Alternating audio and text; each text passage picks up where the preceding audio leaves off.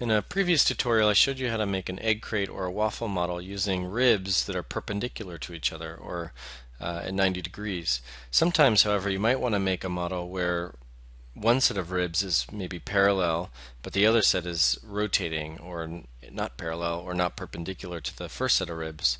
So to do that, there's a few things you'll have to change. So let's go ahead and start. Go to our Create tab, Geometry, and then let's just make a pyramid for this example.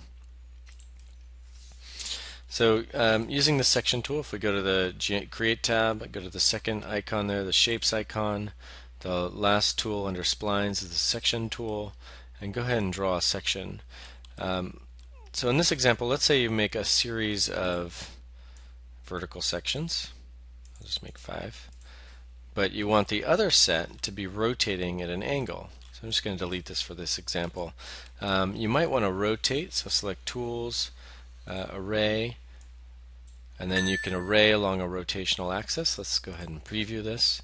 Let's center or zero all of these settings here real quick so we can see this a little better. So for example, let's say we're moving this rib vertically. Let's make the count 5 or 6. And then we're rotating this rib around the x-axis. So we're rotating as we're doing the array. Let's change the distance here a little bit. And say OK.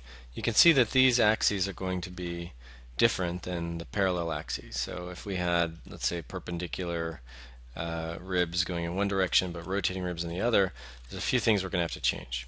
So I'm going to go ahead and delete these and just make one example here. I'm going to move this plane up and then rotate it. Let's move it down a little bit. So I'll just demonstrate on this one rib.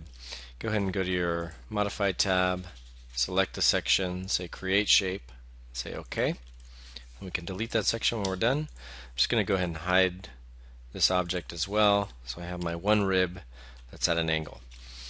So the issue here is that if we offset the spline, it's going to create a sort of funky shape. It's not going to be in plane with the rest of the rib. So we want to change this pivot so the pivot is aligned, first of all, with the axis or the angle of the rib, and then we'll want to rotate that rib so it's flat on the XYZ grid. So what we'll have to do is first make a surface out of this rib so we can build another shape and then match the two pivots. So the first thing we'll do is go to the Create tab, the Modify tab, and then we'll add an extrude modifier, which will basically give that line a surface. If it's a more complex shape, you might have to also add a cap holes modifier, which will then close any of the holes. And the key is we want to make sure that the amount is 0. So we don't want an actual volume, we just want a surface here.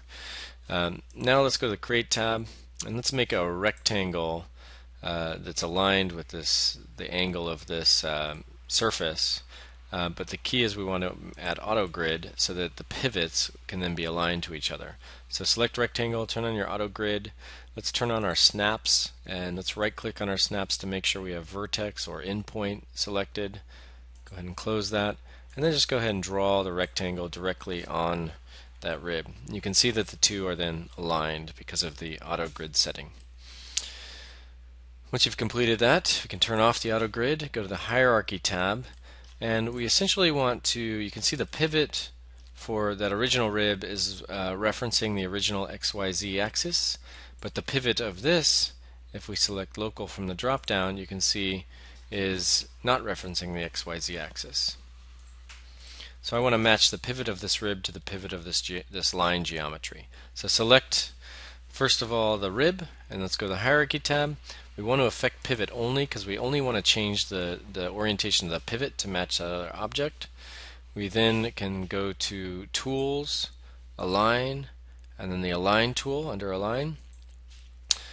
And then we want to align that pivot with the pivot of the rectangle. So once you select the rectangle, this dialog will pop up and you can change the align orientation, the local axis, X, Y, and Z axis, so they align with the rectangle.